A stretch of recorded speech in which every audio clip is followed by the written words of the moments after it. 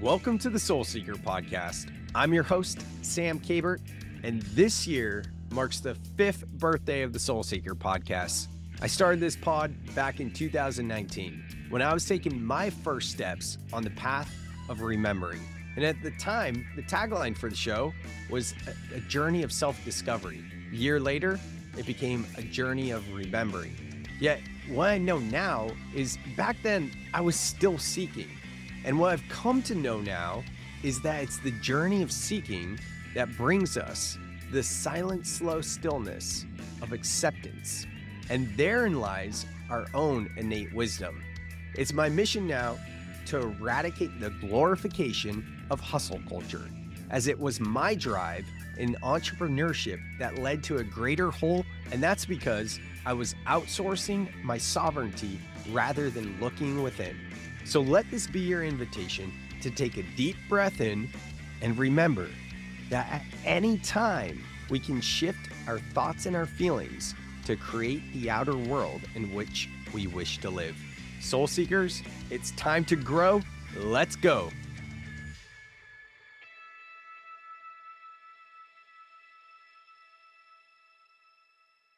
Super excited to sit down with Jason here and talk about his journey because there's a lot of parallels in our journey. But as always, before we get started, let's just ground with a few breaths. So Jason, for you and I, we can close our eyes and start to shift from the outer world into the inner world. And for all of you listening, I would just recommend to breathe with us. You know, sometimes you might not be in a space to close your eyes, but you can always breathe.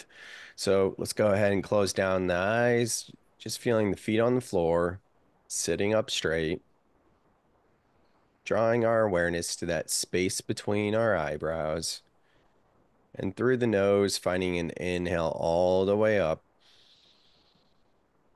sipping in a bit more air at the top, through the mouth, sighing it out. Through the nose, inhaling up as you let the belly expand and bring that breath all the way up. Sipping in a bit more air at the top. And through the mouth, exhale. One last one, biggest breath yet. Inhaling all the way up. Sipping in a bit more air at the top. Holding the breath, just gently rolling the eyes up and continuing to hold the breath here. And exhale, let it go.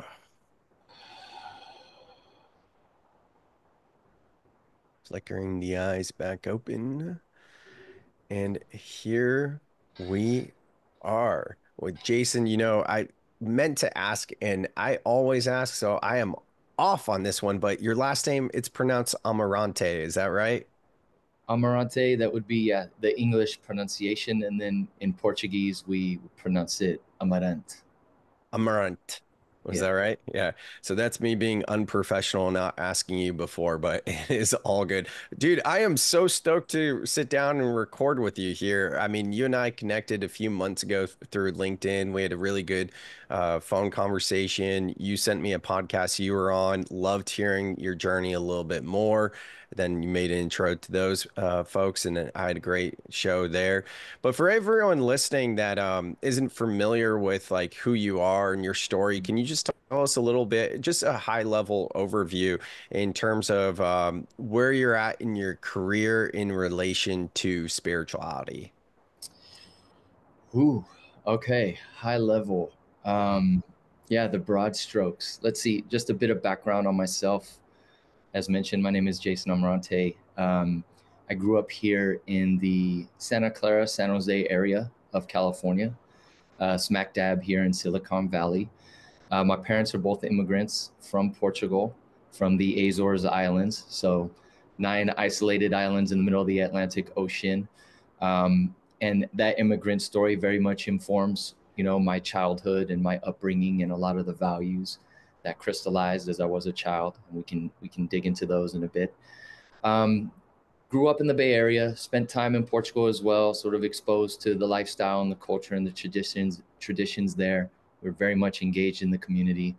Went to school here, studied, did undergrad down in San Diego, grad school back up here in San Jose, and then jumped into the tech industry maybe 13, 14 years ago, and have been at Google and YouTube ever since. I've done a whole variety of things within the company, program managing in different product areas from Android to Chrome and Chromecast, the Google Assistant, working in globalization, and then most recently, the last few years, working in YouTube on our music application. So I have like a whole history and backstory with music as well, and experiences in LA working in the music industry as well before tech. As far You're as at Warner Bros. Too, right? yeah, was at Warner Chappell Publishing, doing TV, film, sync licensing for a bit there as well. And it's not all that's cracked up to be, right? Yeah, I mean, that's its own thing, right? I mean, that a boyhood dream to break into the music industry. Very much worked really hard to get into LA, to do the internships, all the things to break into the industry, and then sort of found out that something was missing there, and ultimately prompted me to move back to the Bay Area to reconnect with family and friends, and to feel a little more grounded. Got it. As far as spirituality goes, and I know we're gonna get into long form on this, but really the impetus for my own spiritual awakening and journey really started back in 2021. Now, I was raised religious in the Catholic Church, very much went through all of the steps there in solidifying like my status within the Catholic religion, and it really drove me as a youngster. I think when I moved away to college, I got a bit away from the religion, maybe a disillusion with some of the dogma and some of the institution, and felt a little bit lost or disconnected to myself and to religion and spirituality, I'd say, for a good chunk of years there. Ultimately, got married, started a family, had 3 kids with my beautiful wife, Lisa. And 3 is a lot. How old are they right now? 3 is a lot. Yeah. Three's company, man. We've got an 8-year-old daughter, Aaliyah, 6-year-old son, Cassius, and a 5-year-old daughter, Simone. Right. Nice. And, all throughout that process of starting a family, very much working extremely hard, chasing all the things, all the shiny objects. And back in 2021, sort of hit this wall. I know now that was a major moment of burnout, physically and mentally, but it was also like the starting point of this, as I mentioned, spiritual awakening. And so from 2021 until now, it's been very much leaning into that awakening, that spirituality, that deeper connection with myself, and through that, a deeper connection with others and with nature and with God, which is very much like a major theme in my life, and governs a lot of what I do today. So yeah, I'll pause there. I know we're going to dig into all that, but yeah, spirituality, very much a key component of life now, one that I'm grateful for, and one that I think brought you and I together in being able to speak in this way with this new vocabulary that I've sort of built up over the last few years. 100. Yeah, I have a very similar story. Being in Silicon Valley, also, I use the word chasing success. I now think about it more as a pursuit as opposed to chase. Does that resonate with you? Kind of the energetic charge on a subconscious level of the word chasing? Yeah, it was the pursuit that does resonate. And I do think, the years that I have spent here working in tech, where we are incentivized to pursue accomplishment, to pursue, everything is sort of oriented around, how many product launches did you achieve this year? What was the reach in terms of global usage and number of users? Everything is very quantitative and justifying your existence in a quantitative sense. External, like validation and destination type things, right? External and destination, like sort of, yeah, that is the end all be all. Mm. And I look back now, like I can sort of like take a look from 30,000 foot and see that, hey, you know, a lot of what I was doing as a kid and how I was being programmed and sort of what I was being encouraged to do was leading me into the tech industry and leading me to a place where I was and have been successful in tech. But it's a very long story of, yeah, you know, work ethic to the immigrant story is everything. And sort of having that infused into me from an early age. It's all about work ethic. It's all about being in service of others, of your community, of rolling up the sleeves. That translated into, you know, the pursuit of success academically, and then the pursuit of success professionally, where I truly felt like not only do I need to accomplish more and do more, but there was this like expectation on myself that I inherited and internalized, where I felt like I also needed to do all of those things as perfectly as possible. And as you probably know, like that can be taxing. There's wear and tear on the mind, the body, the spirit, when you're in pursuit of this ideal of perfection, which doesn't exist, is not achievable, isn't a healthy target to live with. And the last few years, that spiritual journey has also been this process of unlearning and shedding that need, that self-expectation to be perfect and to achieve more. So Yeah, I definitely want to unpack the burnout, but just to just address the pursuit piece a little bit more. For me now, I feel it's a pursuit. Back then, it felt like a chase. And it's been interesting, and maybe this resonates with you. I probably will. I'm sure it will with a lot of people listening as well. But when we go through this journey of awakening and we're like an executive or business professional or high performer, high achiever, whatever these labels you want to use, someone who gets shit done straight up, right? If you're someone like that, and then you're like, oh, wow, I've been so focused on the doing, I'm lost from my inner world and I need to work on being. It's almost like we go into the being energy, the feminine, the yin energy, so much so that we become resistant to goal setting. And I know for me, it took a couple of years. I mean, honestly, I'm still figuring it out. It's year 5, I would say, of trying to figure out how I approach goals now, because back then I wrote my first 3 books in a year. One of them was called The Written Goal. It was all about goal setting. And I remember like year 2 or so being like intentionally into spirituality, like not setting any goals, going on the opposite side and just intention setting.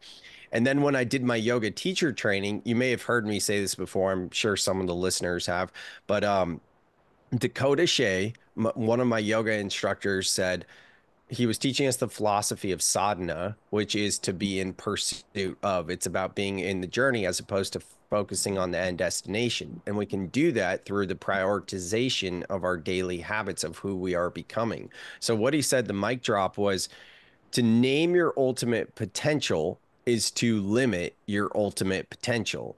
And when he said that, like in that moment, I realized, holy shit, like I've been naming my ultimate potential as like being named Silicon Valley's 40 under 40 list, writing these books, building a $1 million company, all that. And just like it hit with me. So ever since then, I've kind of adopted more like I'm now like in the pursuit of my ultimate potential without naming it. Whereas when I was chasing goals, it was on a subconscious level saying, when I achieve ABC, I will feel XYZ, and just like a hamster on a wheel chasing the carrot on a stick, you know?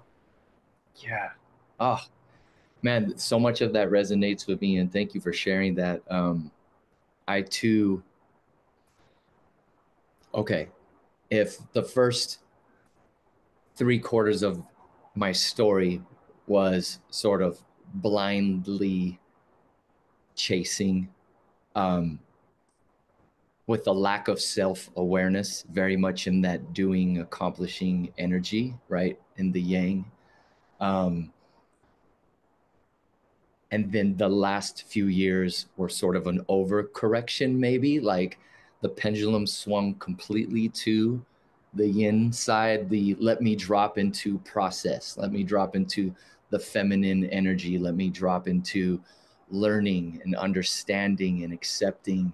And like you, sort of feeling pushback or like adverse to goal setting, like to the point where, you know, if my wife wanted to make a plan that was like a week or two out, I would say, you know, I really just want to focus on today, sweetheart. Like, Totally.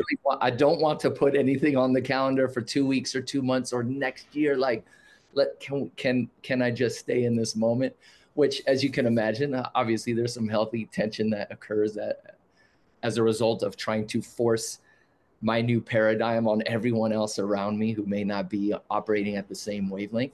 Okay, so if there was the overcorrection and the swinging of the pendulum, the beauty is that I now find myself just now in the last few weeks, few months, finding a place where I can hold space for both. Because for me, now there's this meta acceptance and understanding that I am both of those energies. I am both being, and also there is a part of me that in this lifetime truly enjoys and gets satisfaction out of doing for myself, doing for others as well. So it's been this integration of, yes, I can be about process. Yes, I don't have to attach my own self-identity, self-worth, self-value to the accomplishment.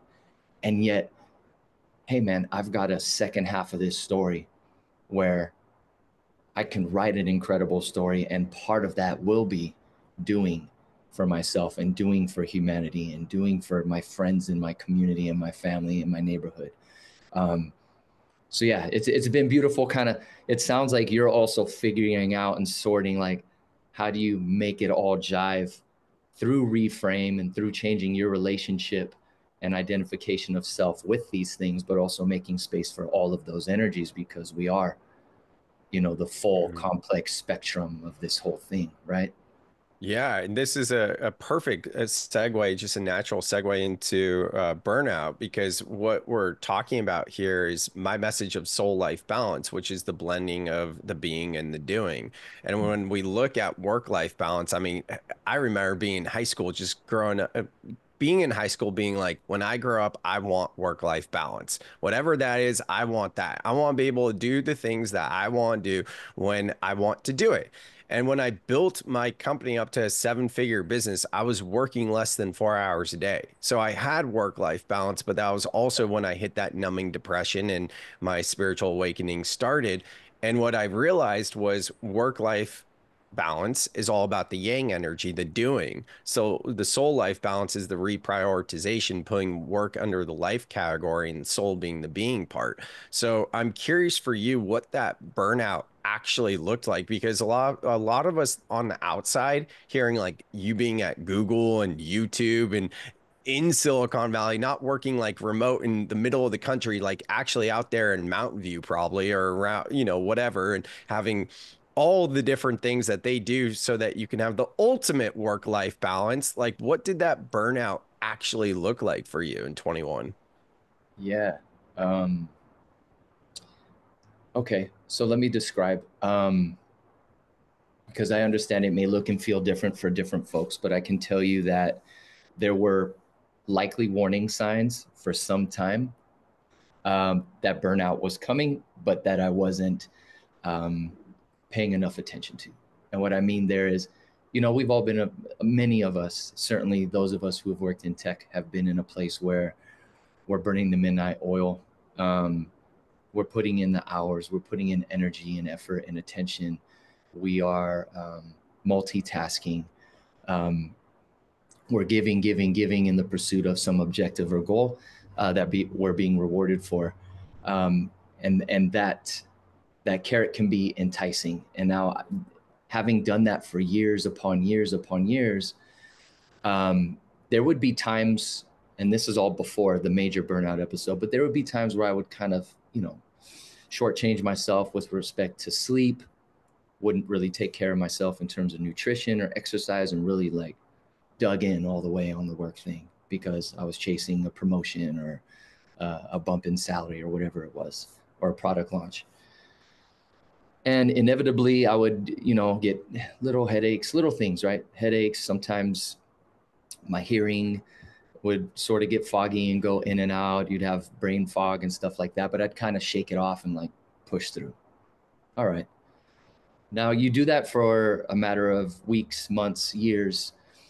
Your body's sort of whispering to you, hey, you got to pay attention to me. You're not taking care of yourself. And if you don't listen to the whisper, it becomes a yell. And for me, it was early 2021. We're sort of in the thick of pandemic and working from home and balancing all that. And I started to get chest pains. And these are like real physical chest pains where I thought there's something seriously wrong with me. I stopped everything.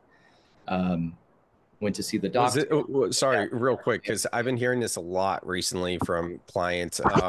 Is this like a panic attack or anxiety, would you say? So now looking back, okay, so the interesting thing is, I'm going to answer that question right now because it ended up being something related to stress and anxiety and panic. But the way it manifests, right, for the folks who've had them, you understand, like, if your pulse starts to race and you start to feel chest pains and you start to get that tunnel vision, maybe it's accompanied by cold sweat, it very much mirrors like symptoms of like a heart attack or a cardiovascular issue. And so through a series of tests, repeated tests, we couldn't find anything. And I kept having these recurring episodes, a couple of times, even calling, the fire department to the house because I swore something was seriously happening. And my wife stood by me through all that. Anyway, we go through a few weeks of this and my doctor finally opens the question like, hey, have you considered that this might be stress related? And it was like a light bulb went off in my head. I was like, doc, I wasn't even aware that I was stressed. But it was at that moment that I started to open up to maybe this is something that's sort of occurring from the mental, physical, spiritual connection. And my body is just exhibiting these painful sensations to get me to stop what I was doing and to pay attention. And it was at that time that I started to work with a therapist.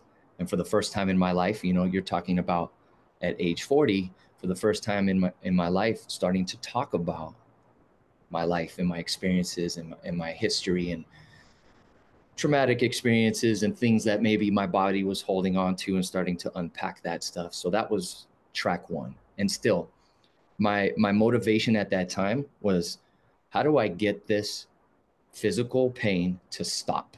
And that was my only motivation. How can I get this to stop so that I can get back to doing what I was doing? All right. And just to paint the picture too, your youngest was probably what, 2 years old around the time? Yeah. Yeah. So you had three kids, full-time job at YouTube, and we're fresh in the pandemic. Was this like mid 21? This was February of 2021. Yeah, So in the thick the of kids it. are all young. They're at home in the thick of it. You're trying to hold it together. Work is a challenge. We had just purchased our first home. I had, members of the family that were having health issues. I had a grandfather who helped raise me, who was a hero of mine, who had just passed. Like, it was a culmination of so many things. And I was trying to be everything for everyone and really putting myself in the backseat. That's such a big thing to highlight right there, being everything to everyone. I learned that lesson from a business perspective when I launched my first business in college. And it's a lesson that keeps on giving, and I really want to highlight that for people, what you just said about trying to be everything to everyone. So thank you for bringing that. Please continue. Yeah. So I start working with a therapist, which was wonderful. I decided, my doctor and I, we decided, hey, you probably should take some time off work because your body's telling you need to take a beat. And so I took a medical related leave at that time. I think it ended up lasting 6 weeks. And during that 6 weeks, I sort of cut off the outside world. Like, I was very much here with my wife and the kids. but there were a lot of things that I stopped doing outside. And it kind of worked out because it was pandemic anyway, and things were sort of quieting down. But I started to spend my time sort of sitting in solitude, sitting in silence, spending time in my backyard. We've got a huge Italian stone pine tree that has an incredible energy. I started to pay attention to the tree and the plant life and the movement of the sun and the moon as well. Things that I never really paid attention to. And I started to like almost hear like a different sort of inner voice. And it was telling me things about myself. And it was a conversation that was long overdue. And so I started to explore more deeply, right? I'm like, what's happening here? You know, I'm jumping on YouTube. And at that time, the algorithm was sort of serving me up, you know, through my searches. You know, I started to encounter things like Qigong. I started to do acupuncture. I started to read on more Eastern philosophies around spirituality, Taoism, and Buddhism. And it just opened up a whole nother world, a different type of understanding of the way of things. And it gave me some vocabulary that I didn't have before. And through the Qigong and the meditation and the therapy, and the journaling and the long walks and the introspection with self, I started to feel a deeper connection with myself. And then that started to grow into this deeper connection with, the only way to describe it is with all that is, all that has been, all that will be. And now looking back, it was really challenging in the moment. Sam, like there were some hard days in there. Like I'm telling you, like I retreated into myself, and it very much felt like putting myself in a cocoon. And that lasted weeks, that lasted months. And it alienated some of my friends and some of my family, because I mean, they could see that I was struggling and in pain, and yet there was really nothing that I felt they could offer me at that time. It very much felt like something I needed to go through on my own. And sort of, I did put walls up and barriers up to kind of protect myself as I was going through what felt like something really monumental and like a huge shift, a huge transformation, a different orientation towards myself, my relationship to my family, to work. And that led me then, you know, as this thing is unfolding, you know, the algorithms then served up, you know, stuff like breathwork and Wim Hof, whom you and I have spoken about a little bit offline, and the power of cold immersion, and the healing power of connecting with one's breath. And those things became my North Stars. Like those were my anchors. Like these are the things that are helping me get through each day. And because I was like going really hard on those things, then it was like less time for family. And thankfully, you know, I kind of worked through the deepest, darkest trenches of that and started to feel better slowly over time because of all of these things that I was doing for myself to soothe the nervous system, which allowed me again to have those deeper conversations with self, with God, to then have conversations with people close to me where I was able to express myself in a whole different way, express acceptance, express forgiveness, which included forgiveness of myself as well for things that I had done towards others. So there was just so much healing wrapped up in this time period, which I look at now as it was a metamorphosis. And that cocoon that I was in was protecting me as I was shifting.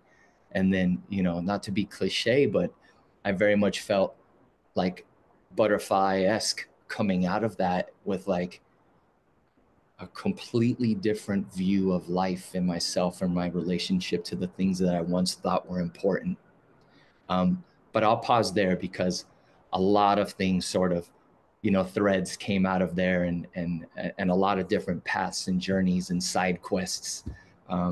For Yeah, sure. I'm wondering if any of that resonates with you as well, because I know you've sort of walked your own path too. Yeah, absolutely.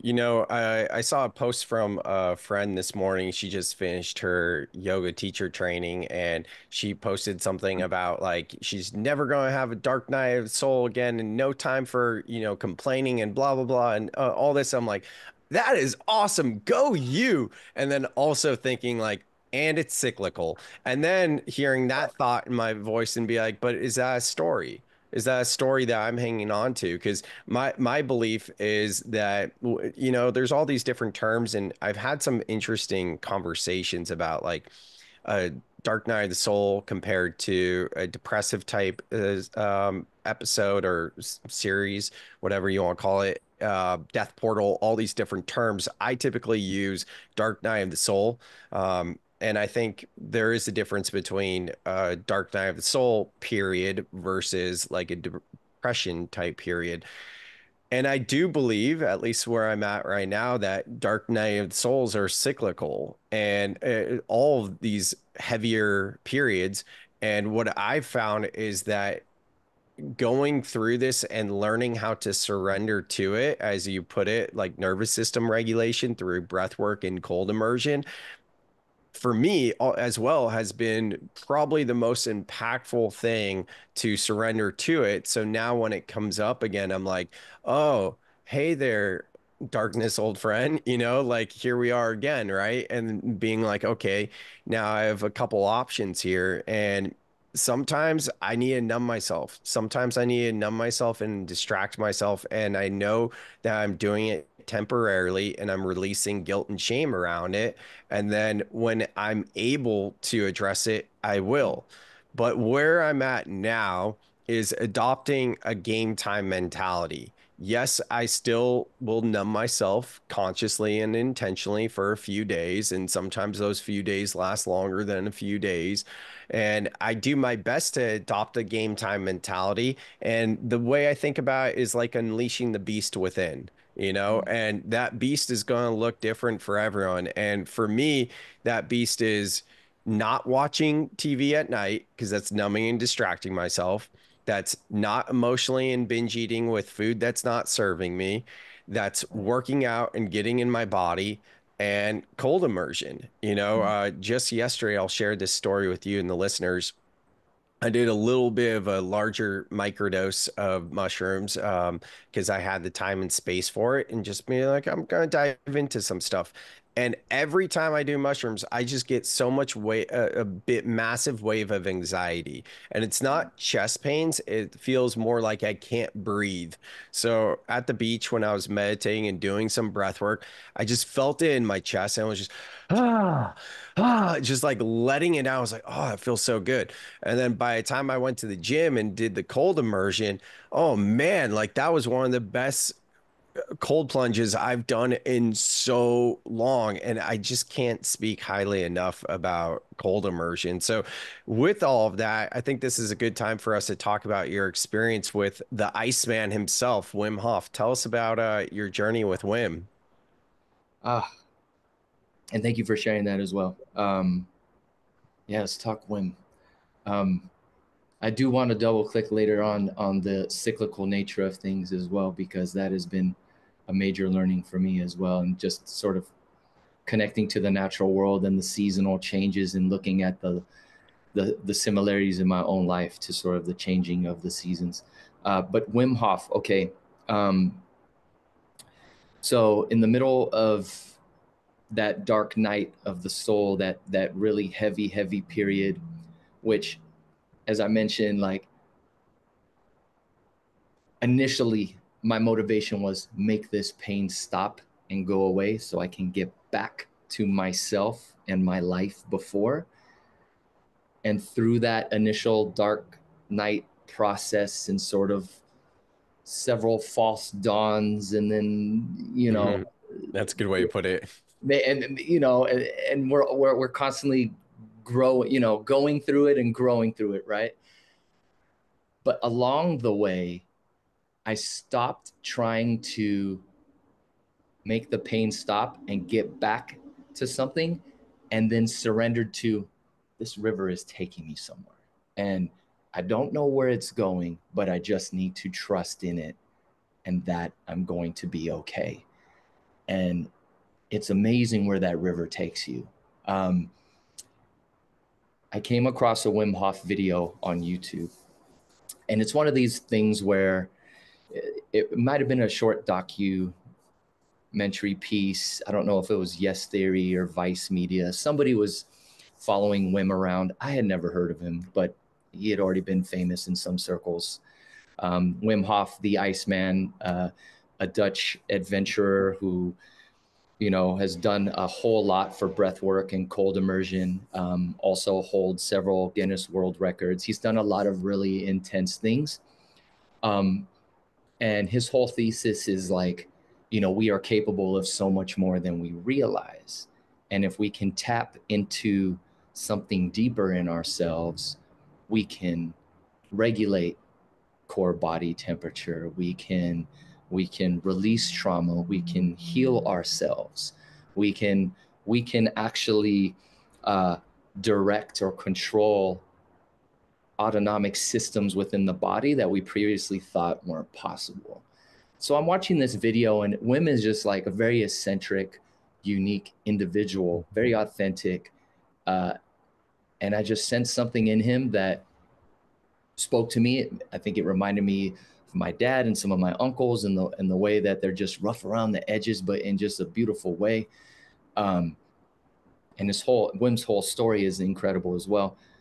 But as I'm watching these videos and these guys are doing this hike up a mountain in board shorts, and they're jumping off a waterfall into this icy river, I saw myself there, and there was this knowingness inside. And I remember telling my wife this, but there was a knowingness like, I'm going to be there one day. I'm going to be those guys jumping in that water with Wim.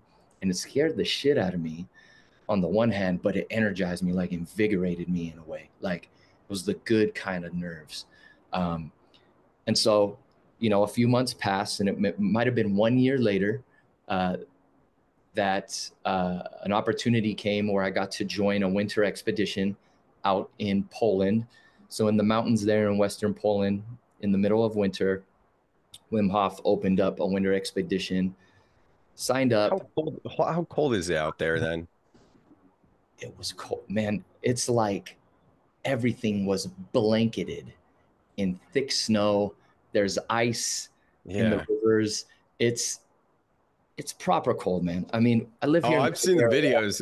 For people listening, like these videos, like Jason said, they're in their board shorts, they're in their underwear, no t-shirt, but wearing shoes or barefoot. I don't remember. So we're going. Okay, there were hikes and things that we would do barefoot in the snow. I thought so. A big hike up the mountain that was like several hours. We did wear boots that day because it was going to be a full day of hiking and being in the cold.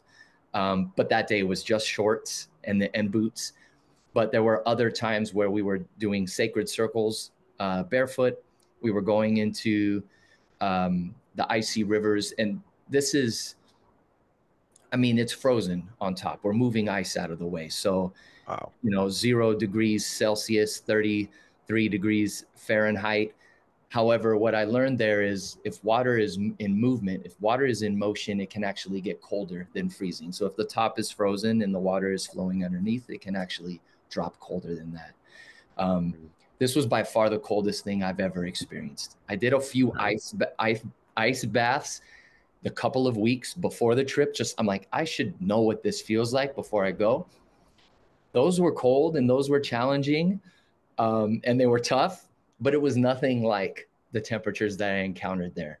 And you warm up after the ice baths out here. Most of the time when people are doing a cold plunge or an ice bath, like, yes, you should not warm up right away. Let the body regulate for a minute or two, or maybe a few minutes. But we're either stepping into a hot tub, a sauna, a steam room, or towel or something and putting warm clothes on, Yeah. Yes to all that, man. Like, nothing prepared me over there. Like we're stripping down from like winter gear and gloves and beanies and hiking boots, like, and multi layers.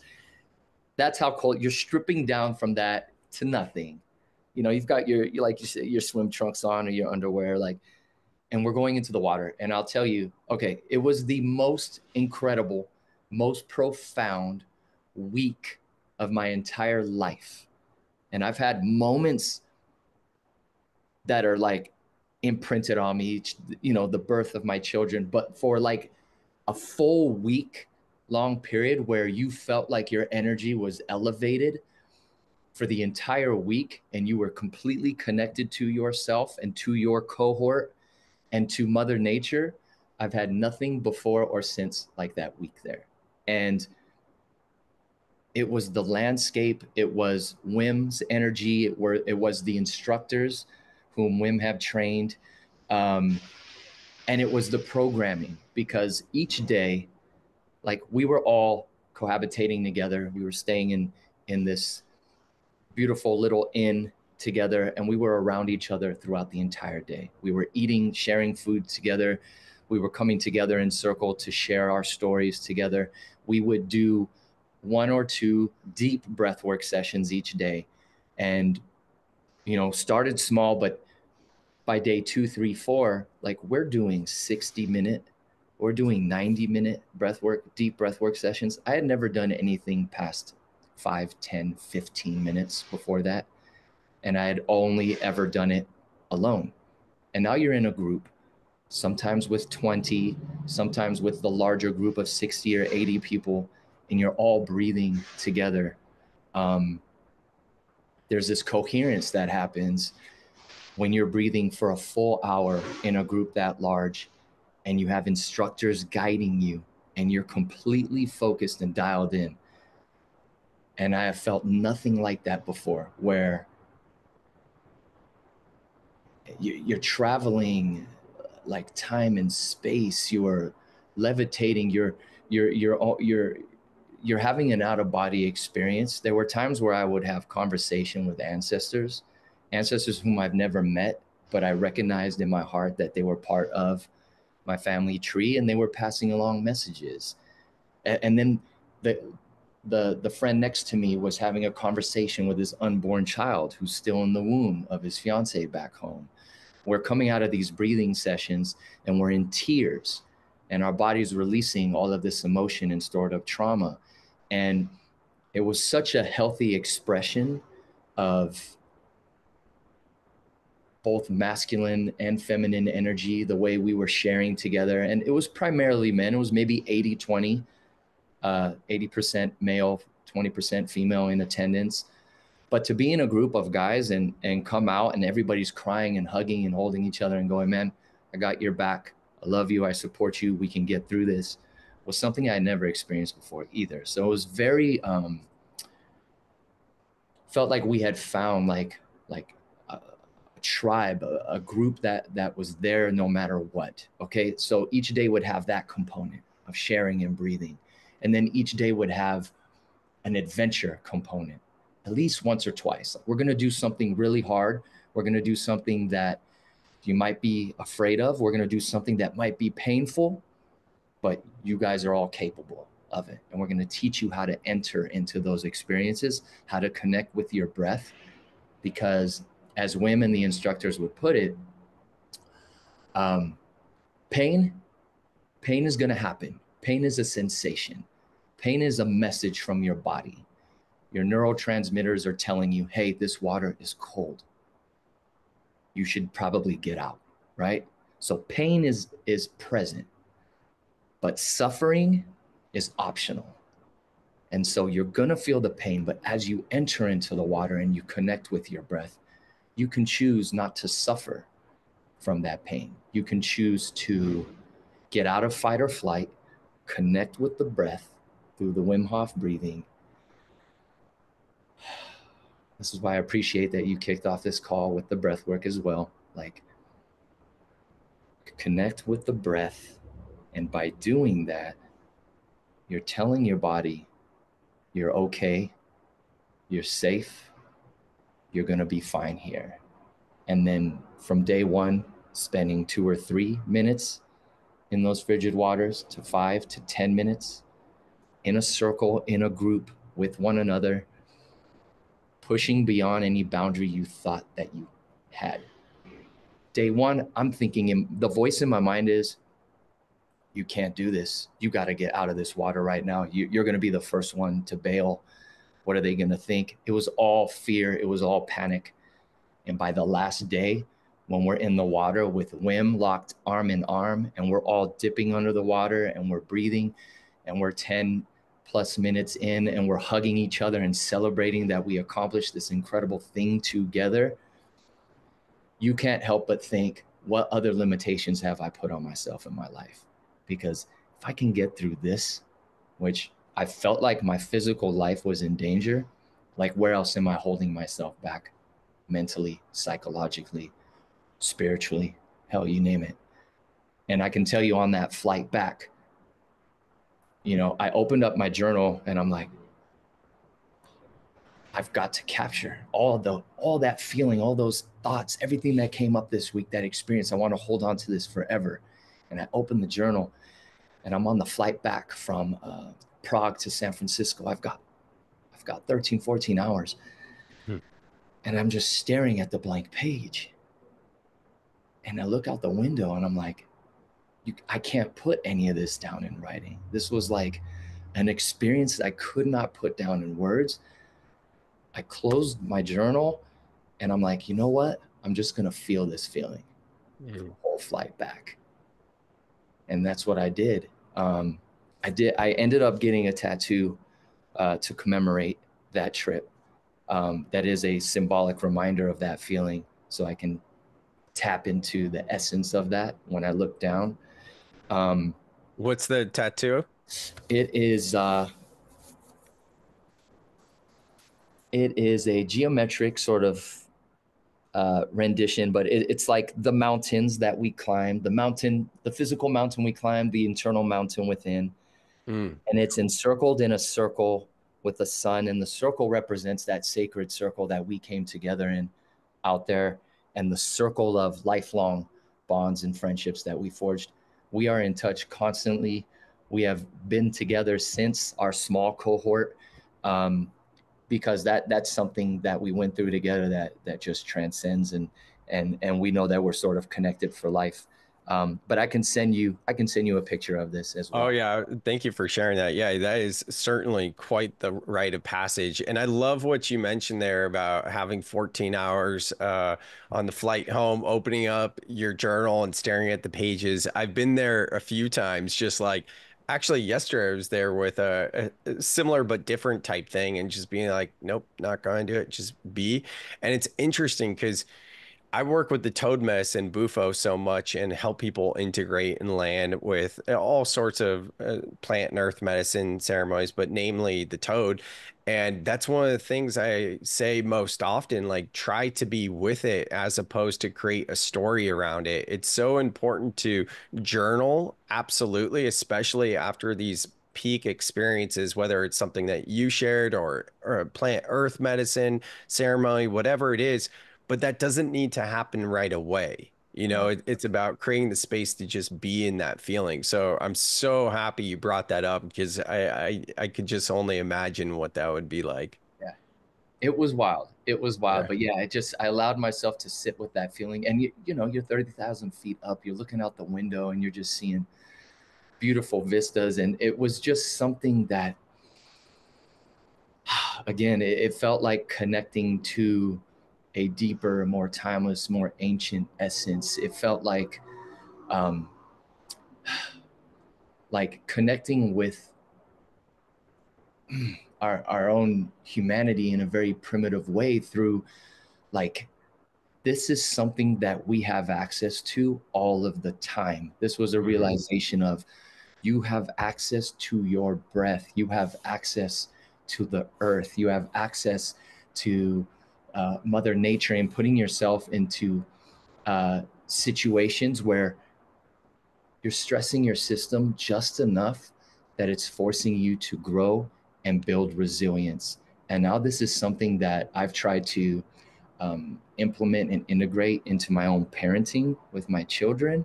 This is something that I've tried to integrate into the way I show up at work as well with my colleagues in tech. There were so many learnings and lessons and growth that happened there. And that was certainly a peak experience, but one of several sort of peaks of, hey, this is the path I'm walking now. If I only open myself up, trust, stay curious, and surrender to where the universe is taking me, it's going to put me in these situations where I'm being forced to grow.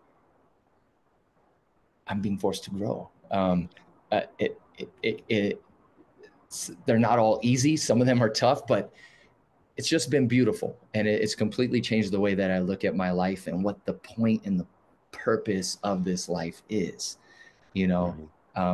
which is now experience, live.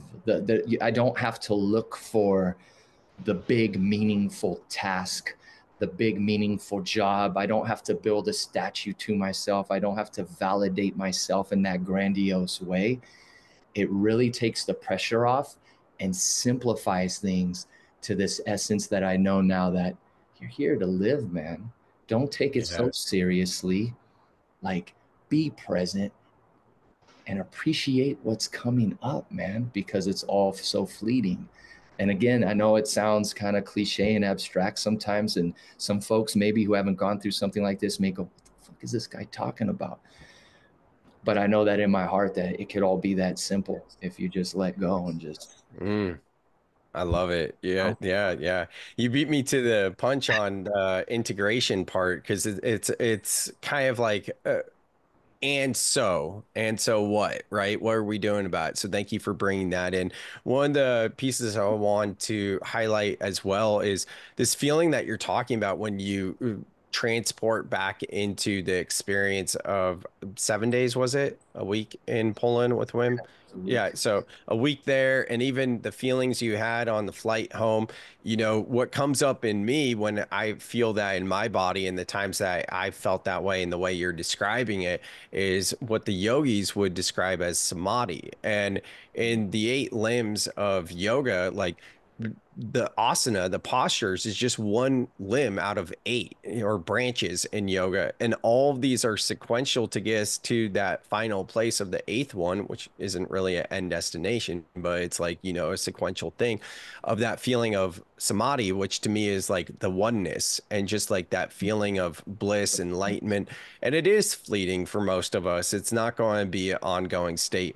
But what this is about is, not just manifestation, but like those times that we're feeling the anxiety, the stress, the depression, whatever it might be, the absolute overwhelm, the grief, the anger, the deep, deep, deep sadness, the guilt, the shame, all of these things, when we can go back to that place and close our eyes and feel it in our heart space of what it felt like on the plane for you, what it felt like to be out there, to look down at your forearm, see that tattoo. I got my killer whales on my forearm from my yoga teacher training, very similar. And yeah, man, I mean, just this morning in the steam room, when I was going back and forth between the cold plunge and the steam room, I was transported to a few years ago when I used to always go on these walks with my dog, and just a specific time. And I was literally there, and this is the place we manifest from, when we feel it, not when we think about it, but when we feel it. And when you feel it, that's when you can manifest. So all of this has been absolutely incredible, Jason. I really appreciate you coming on the show, sharing your story. In terms of where you're at now, and it really all is so simple. That is a download I come back to as well. How are you moving through your life these days with everything that you've shared thus far on this show? Yeah. Oh man, great question, because that is unfolding in real time. So let me know, okay, where I'm at now.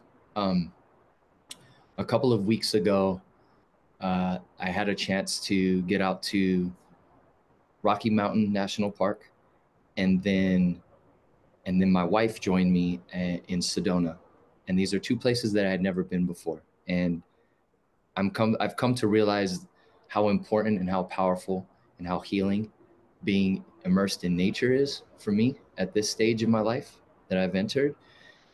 So I put myself in those environments and opened myself.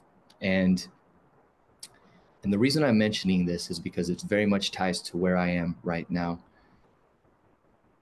A message. So as I'm in Sedona, and my wife and I are, sort of we're doing hikes, but it's very much with this intention of being open to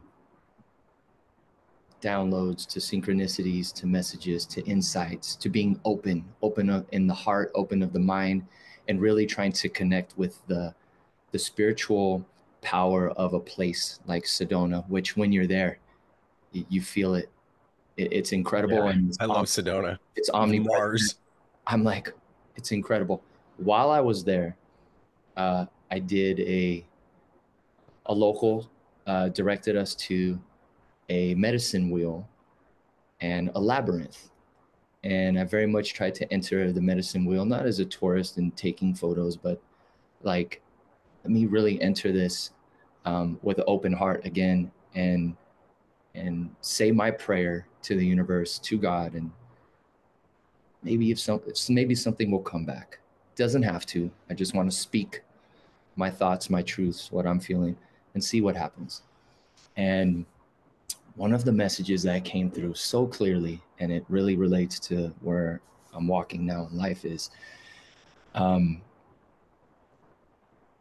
it was this message that came through very clearly that, yes, you are deepening your spiritual practice. Because I was very much there on that theme. Let me deepen my spiritual practice, right? It was like, wonderful. You're deepening your spiritual practice. Continue.